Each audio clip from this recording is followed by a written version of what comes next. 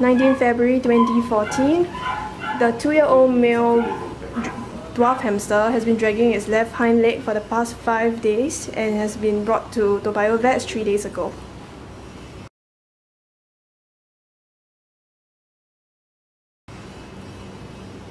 Today I'm checking on this hamster.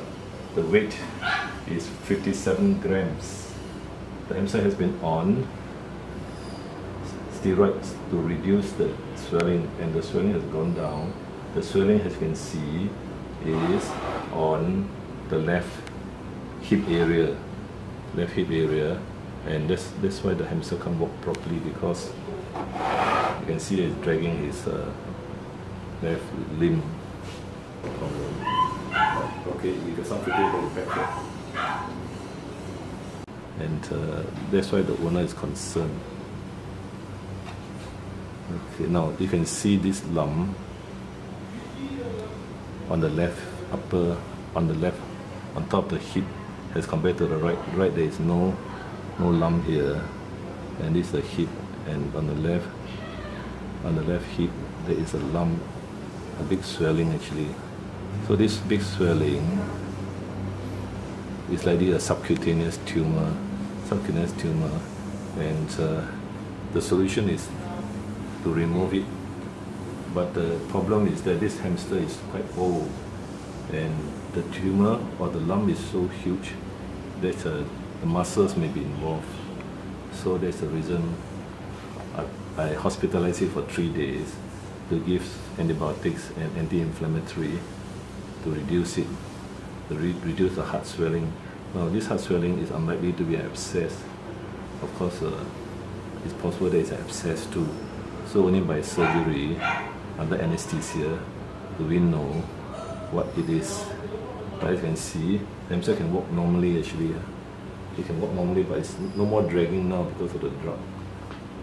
So you have to, the owner has to just focus on it, take a decision as regards the anesthetic risk, because it's a great risk since the hamster is quite old. And I have to call the owner today and see what she thinks about it, because sometimes the hamster will just pass away after the surgery due to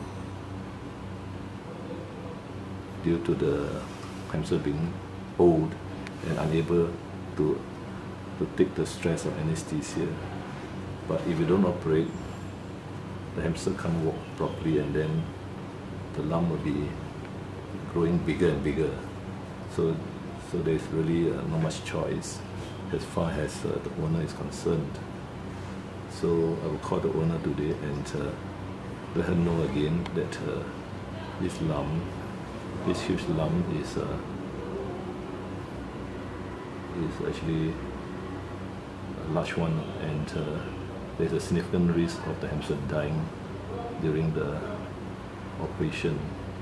And if the lump has involved the muscles of the hip, then obviously you can't operate, it becomes inoperable. Okay, so this is the situation. If the lump is operable and the hamster survives, then it will have a lease of life, you see. If not, then it will pass away on the operating table. So this is why it is important to let the owner know the risk. And overall, it's quite a nice hamster. He doesn't bite anybody, and he's lost a lot of weight. Actually, he was heavier at that time. He came in 3 days ago. He was around 61 grams. Now it's 57. So he lost 4 grams. And but he's still eating. He's still eating and drinking, and he's quite active now. So you have to wait and see. February 19, 2014, Toa Vets. Okay.